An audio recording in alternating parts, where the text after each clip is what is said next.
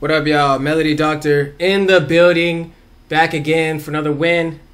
Back again. This is all about bass lines. So bass is technically kind of like a melody. Isn't a melody? I don't know. Maybe. I say it is because it's not a drum. Although 808s kind of sound like drums, and they're kind of mixed with drums. But a bass guitar, for example, is like an electric guitar. It's a melody. It's a melodic instrument. A tuba is a wind instrument. It's not. Tuba is clearly not a drum, and a bass guitar is clearly not a drum. That's kind of what I'm getting at. But we're not here to debate that. So I'm just saying this channel is still themed. This is still a melody channel. But again, I do cover bass because I feel like bass is really important. But basically, before you even get into bass, let's make sure that the melody we're leaving space for the bass using Fruity Parametric EQ2, so you can just go like this. You want to leave space. Let's play the melody. You want to leave space for the bass. Space for the bass. I try to leave literally as much space as possible without altering the sound too much. That's the key. Leave as much space as possible without altering the sound too much.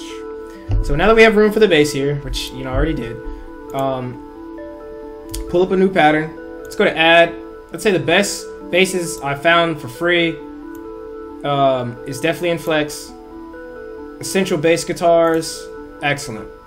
Now bass guitar works. I think bass guitar is also easier to add than an 808 in my opinion, because if you add a bass guitar, you can still add a kick, whereas some 808s like sound like kicks. That's why I feel like sometimes it can be hard to layer 808s with basses. It's like weird like that. So like sometimes if you have an 808, you can't really put in a kick, but I like putting in a kick. Kick is like my favorite instrument, so I'm putting in a kick. Like, so basically, and it sounds funny, but like seriously, like that'll help a lot of you guys. Also, like I give you guys this piece of advice: if you struggle with basses and adding bass lines, get a bass instrument. It'll make more sense. Like get a tuba, get a bass guitar or something like that. I still don't know what instrument 808 is. That's why I just don't really ever use 808s. But hey.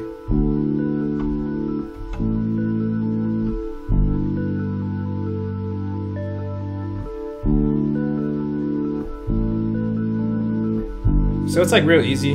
I love the Flex sounds because they really sound like guitars. And it even has like that kind of like, if you play guitar, you'll hear like the parts where it's like it has like that human sound to it, where it's like they'll be moving their hands. You can kind of like hear like that sound. It's kind of hard to describe. It's like a eek type of sound. But that's what really happens when you play guitar. That's why I like it, and that's why I like these. So I feel like these are just really legit. But yeah, so get you guys a guitar. Basically, you play like longer notes.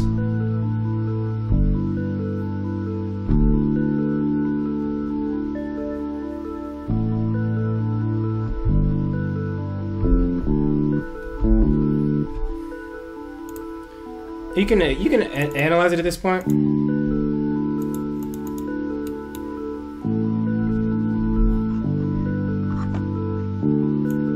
See, that sounds better.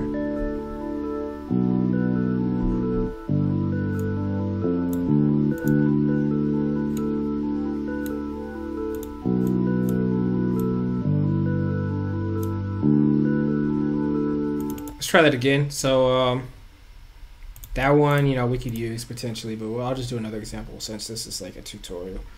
Let's go to add again, Flex, and we're just gonna play like longer notes. That's usually how good bass guitar works. You want to be like do do do do do do like with the bass guitar. Although in different genres, it can be a little faster, and I'm trying to make it a little bit faster too. But just for this example, it would usually be a little bit more slower. Same with the tuba, like.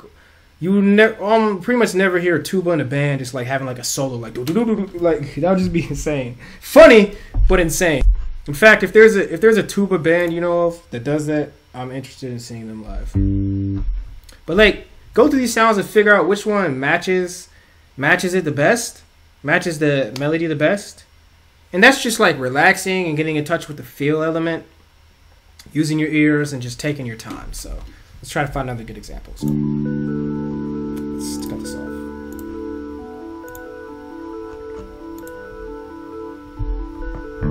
What's cool about these is you can shuffle up here too. Also, like, you know, with bass, you gotta know where that sound. I say it's important to know bass because you'll know where, like, what it sounds like, and you'll know, like, basses are like in this range. You wouldn't play like a bass guitar up here. This is not a bass guitar. Like, I don't know what bass guitar you can make this type of sound with. Like, it's weird actually that it would even be in here. But some instruments cut off, which is like a whole different discussion. But I'm not gonna go there. But some instruments will cut off, as in like I didn't go there. They won't play that high, and sometimes you'll be like, "Whoa, why doesn't this key work?" It's because like the instrument just doesn't go that high.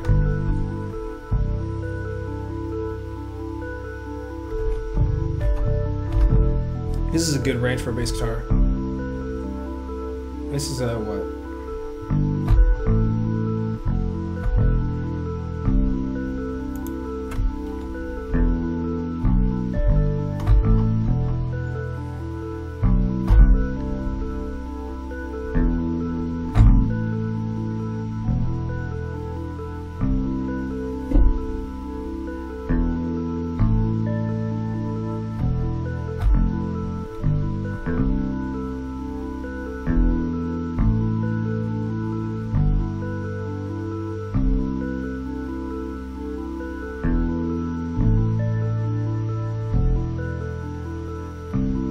I like that switch up. That's hard. That's actually a really good pattern right there. So that's a really good example.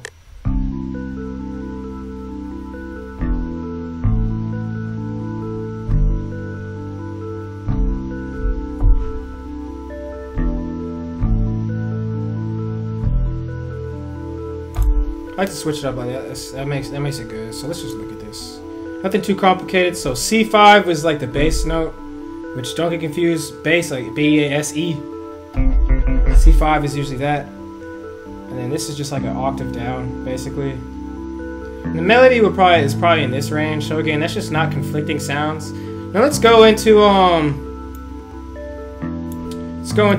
this mixer here, and you'll notice, like, see how the bass is right here primarily. You remember the melody is like all over here. You know what I'm saying? So again, we're just kind of separating the sounds. Let's add this here. Let's get rid of this one.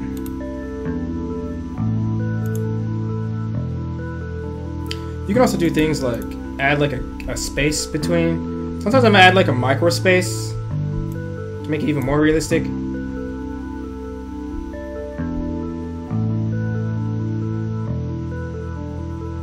That can sound more realistic. Especially if you like somewhat trash a bass. You kind of trash a bass, it sounds way more realistic. My beginner bass players know what you're talking about. Well, pretty much all my bass players probably know what you're talking about. And what I'm talking about.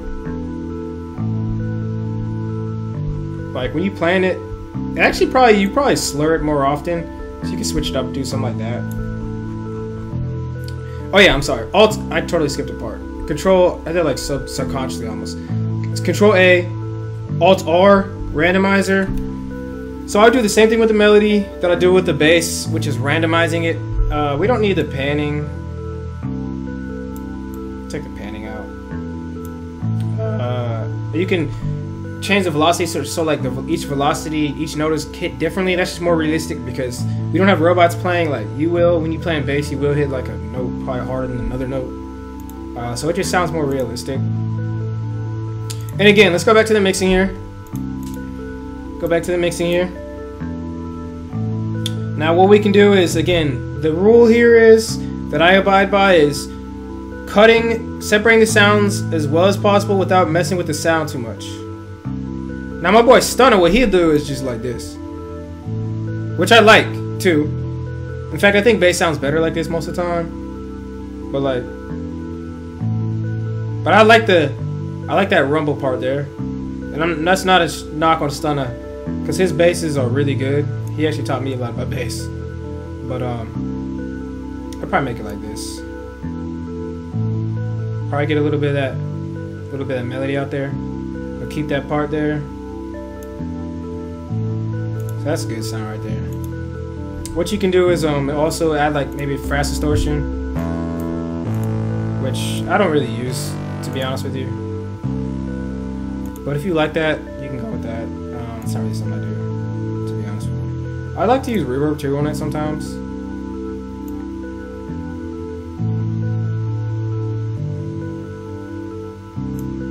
I feel like it's a little different, and